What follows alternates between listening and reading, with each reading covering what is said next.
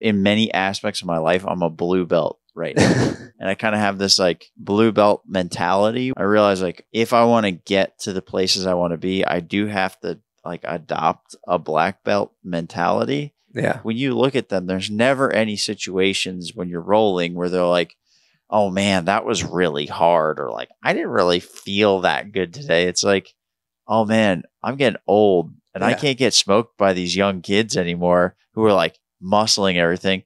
I literally need to fundamentally change how I do things so that way Sure. I Yeah. can get ahead. And I'm realizing that now, like in music, in work, in jujitsu, in all these things, I'm kind of hitting that blue belt ceiling. You're competent at things, you're proficient, but there's always like that level of, well, I don't know if I'm really ready to go to the next level. And like, Yeah. you don't fully commit to the move. You don't fully trust yourself to go do this thing.